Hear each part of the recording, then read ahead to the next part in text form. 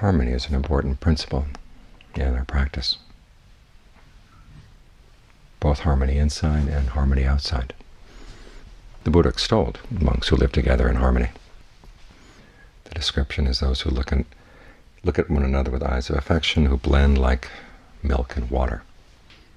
In other words, you put water into milk and you can't see where the water is as opposed to where the milk is. They blend immediately. And it's a situation like that, a society like that, where it's easiest to practice the Dharma. This is why split in the Sangha, the Buddha said, is one of the 5 most heinous things you can do. Because once there's a split, then it's difficult for people to get along, it's difficult for them to practice. Everyone spends their time talking about the issues and taking sides, and as a result, there's very little time for meditating. And even if it doesn't get to the level of a full split, just the fact that there are factions or there are long-standing disagreements and grudges, it gets difficult to sit down and meditate in peace. Here in the West we have the idea of the sort of a romantic hero who stands up against the evils of society. We take on corruption, and in a situation like that, the ability not to get along is prized. But when you've got a society that's based on wanting to practice the Dharma, having a set of common goals, it's the other way around. Getting along is a good thing. You're not being asked to do anything immoral. You're not being asked to do anything against your principles. Most of the conflicts come down to simply matters of personality, preferences, which are really not worth fighting over. You want to protect your time to meditate, and you want to protect other people's time to meditate as well. And this is why harmony outside is important, because it also helps induce harmony within. The 2 principles help one another along. So it's good to reflect on the way you're getting along with everyone else, to see how it helps or hinders your ability to get along with yourself.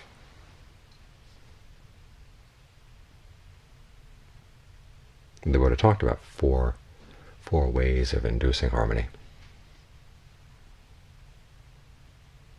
And in direct terms, he was talking about harmony outside, but you can also apply it inside. The 4 are generosity, kind words, genuine help, and consistency. Generosity doesn't necessarily always mean being generous with things. It means being generous with your opinions, generous with your forgiveness. That's extremely important. Generosity with things is limited. You have only so many things to share. Especially as we live here in the monastery, we don't have that much around. And so you have to be choosy in who you give to, where you feel most inspired to give, where you feel it will be put to the best use. That's the basic principle. But in terms of forgiveness, knowledge, these are things that you can give without stint. It lightens your own mind. It lightens the situation all around you. Forgiveness doesn't necessarily mean you have to like the other person, simply that you're not going to pose a danger to the other person. You're not going to try to get revenge. You're not going to try to get retaliation. Whatever wrong they've done, you're not going to try to play karma cop and make sure that they get punished right away.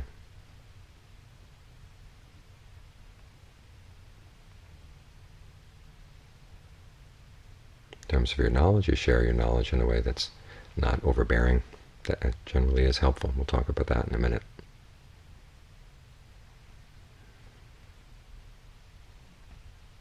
And in general principle, we're realizing here we live in the monastery, there's work to be done. Certain jobs the monks can do, certain jobs the monks can't do. So whatever way you can be of help, this is a part of the practice. Sometimes we feel that the genuine practice is when you're sitting with your eyes closed meditating, but that's only one part.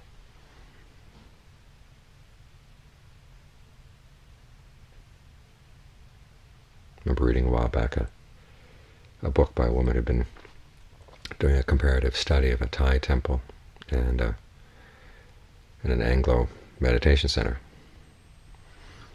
And one of the first things she picked up on was the concept of practice in the Anglo meditation center was much more restrictive. In the Thai temple, everything counted as practice: generosity, virtue, meditation, or in other terms, virtue, concentration, and discernment, all the things that develop good qualities in the mind. That was considered practice, whereas in the Anglo center it was just sitting and walking mindfully. That was it. And the author recounts how one night she was talking to one of the members of the Anglo Center, and it suddenly hit that person that traditional Buddhists have a much larger view of practice, that the fact that they come and they present food to the monks, that could actually be part of their practice. For her, it was a real revelation. For us here, it should be a fact of life. We do our best to help one another along. Whatever needs to be done, whatever way you can develop generosity of heart, that's a part of the practice. If you can't be generous in little things like this, how are you going to give up your defilements? Those are much more tightly held in the mind.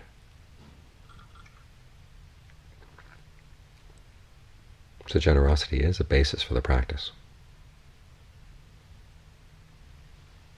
In Thailand, when they teach little kids about Buddhism, the first thing that little kids will learn would be how to raise their hands in respect, and then how to put rice in a monk's bowl. In other words, 1, how to show respect; 2, how to be generous. And in the beginning it may seem mechanical, but after a while the child learns to enjoy it.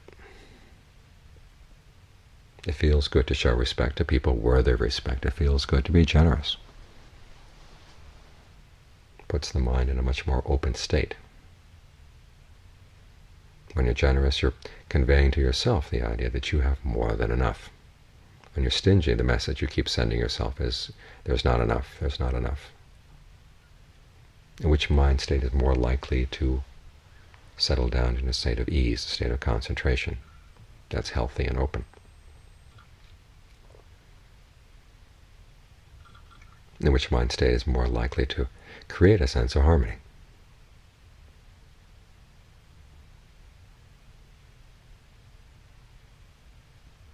The second principle is kind words.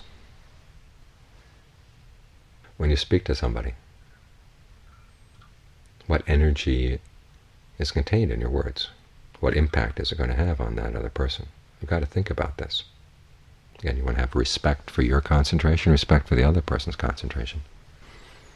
So you try to say things, even if they are difficult things, things that the other person may not want to hear, you learn to say them in a way that's not going to be harmful, and that's not going to hurt them.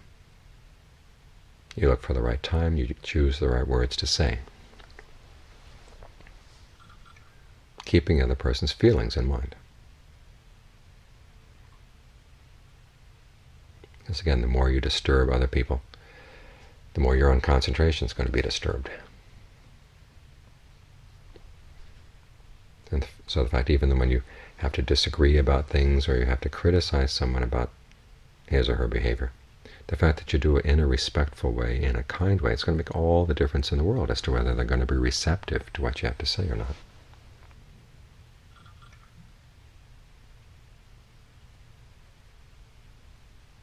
The third principle is genuine help.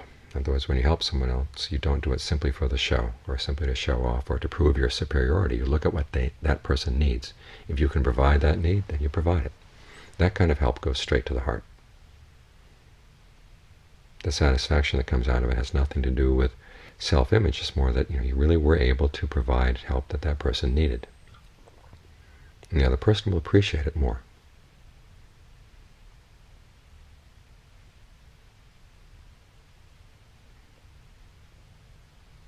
Because it shows on the one hand that you really are paying attention to the other person's needs,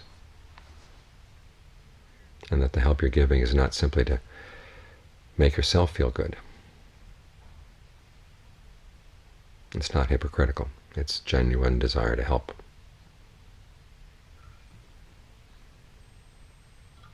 And that creates the kind of harmony that can withstand the fact that we are to have disagreements in the course of a day. If you've been of genuine help to the other person, it's a lot easier to get over disagreements, to iron them out, to actually deal not only in forgiveness, but also in reconciliation when things have gotten difficult.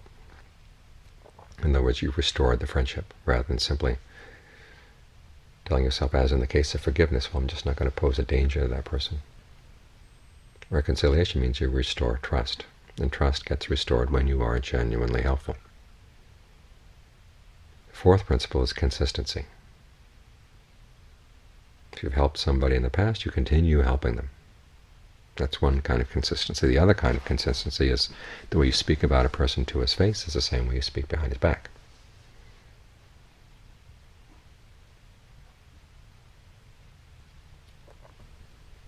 So when you have these four principles in a society, the society lives in harmony, lives in peace. The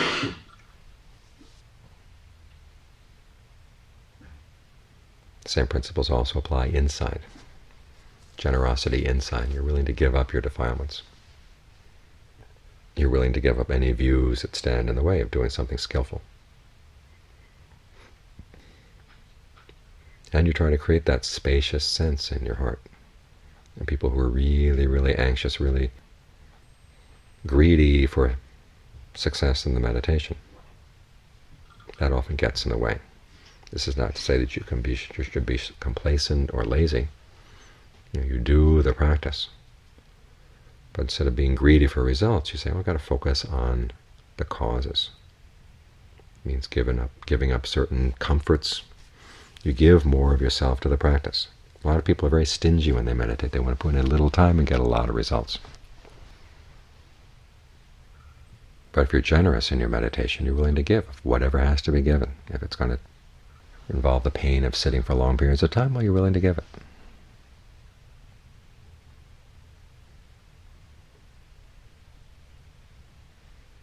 If you find yourself suffering because of some deeply held notions, well, you're willing to give them up. At least give it a try to give them up.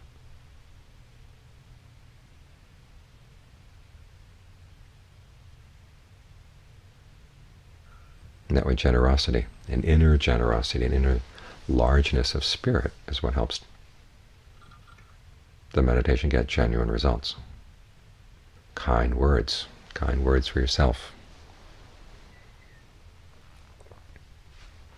It's a famous story where John Cow was one of Ajahn Mun's early students, who tended to have a very strong and quick temper. Got upset at his mind one night because it wasn't settling down. He started cursing his mind. Ajahn Mun sensed this, and the next morning said, look, don't do that to your mind. Don't curse your mind.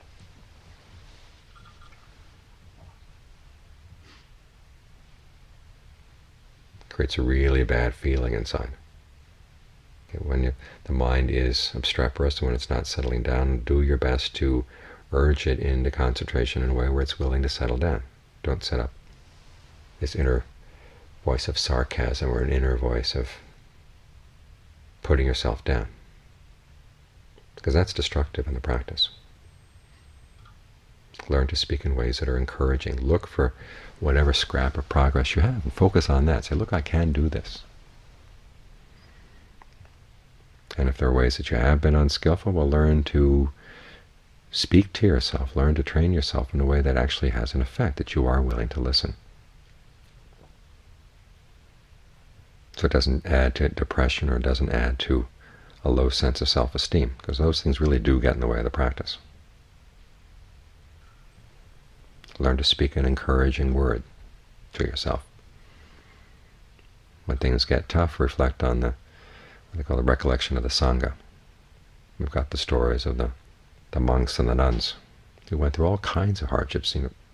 One monk talks about meditating for I don't know how many years, decades, and not having a moment of stillness, he said. And yet he kept at it, and finally was able to get his mind to settle down. So just because you're going through a bad period right now doesn't mean that you're hopeless. People have been in situations more hopeless than yours, and yet they've been able to pull out of it. They can do it, you can do it too. So learn how to think in these ways. In this way, your kind words to yourself, even when you have to tell yourself unwelcome truths, learn how to do it in a way that's effective. It's not just putting yourself down. It's instructive that in the Buddha's teachings to Rahula, when he's talking to Rahula about looking at his mistakes, he says, learn how to restrain yourself. When you're looking at mental states that are unskillful, he says, have a sense of shame about that state. Not about yourself. Don't think of yourself as a shameful person for thinking those thoughts. Everybody thinks unskillful thoughts, except for the arahants.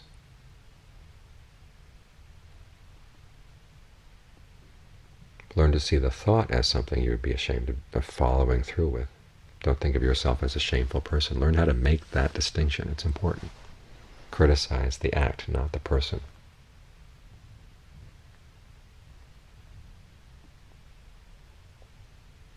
When you make distinctions like this, it's a lot easier to get through the dry periods of your meditation that are inevitable. And give yourself the encouragement that you need.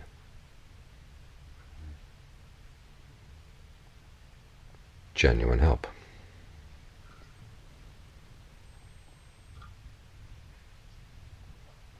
This is what seeing things in terms of the Four Noble Truths are all about. Look at what you're doing that's causing stress to yourself and to the people around you. Focus on that, instead of getting involved in all sorts of issues about what sort of person you are. Again, focus on where the genuine problem is and solving the genuine problem. There's something you're doing right now that's causing stress. Can you see it? Can you stop it? If you focus on this issue, then all the other issues get sorted out. It's one of the basic principles of any lessons in problem solving, is try to see where the genuine causes of the problem are and focus on those, and don't get distracted by extraneous things.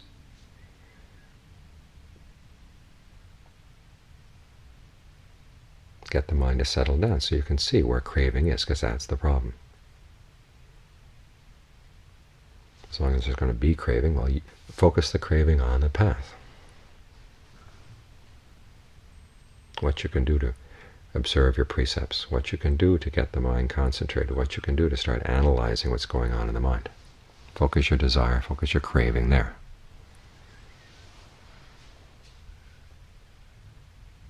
That way you'll be able to sort out what kind of craving is skillful and what kind of craving is not. If it pulls you off the path, okay, that's something unskillful. You've got to watch out for that.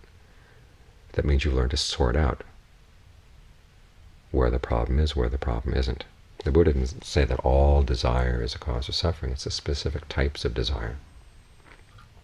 The desire to get the mind concentrated, the desire to give rise to insight, the desire for liberation, those are all part of the path.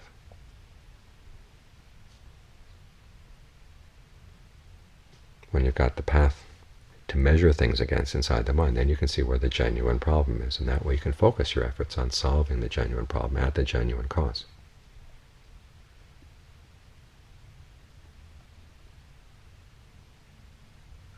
And then consistency. Okay, you've made up your mind, you want to practice. Well, see it all the way through.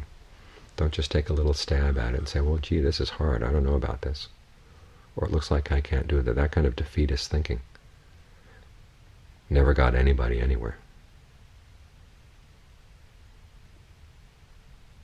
Sit down and ask yourself what's really important in life. And you realize there are a lot of things that are not important. Well, don't indulge in those. Be consistent in pursuing what you really see as the goal that you want to pursue. That lesson I talk about with a woman playing chess. Decide that there's one thing in life you want more than anything else, and then pursue that and be willing to sacrifice everything else for that one thing. Now you get some people who follow that principle and they can wreak a lot of havoc in life. But this is a principle here that the desire for true happiness that causes no one any harm.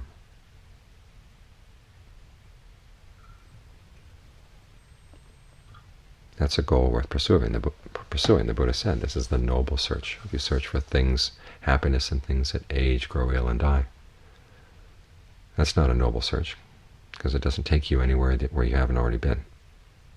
You're in the midst of aging, illness, and death yourself.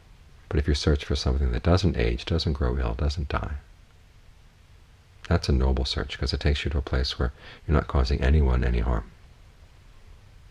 The mind is no longer its enemy, its own enemy. Everything's working together inside. That's what's meant by inner harmony.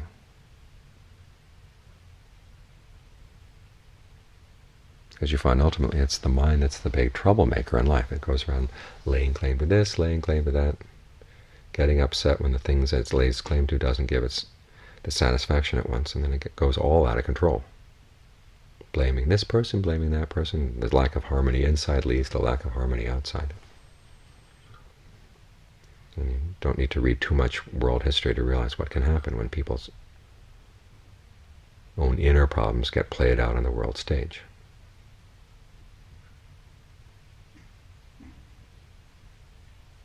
But if you can learn to follow these practices that lead to harmony both inside and harmony outside, the happiness that develops is something that doesn't give you any cause for regret in any way. It's not disappointing in any way.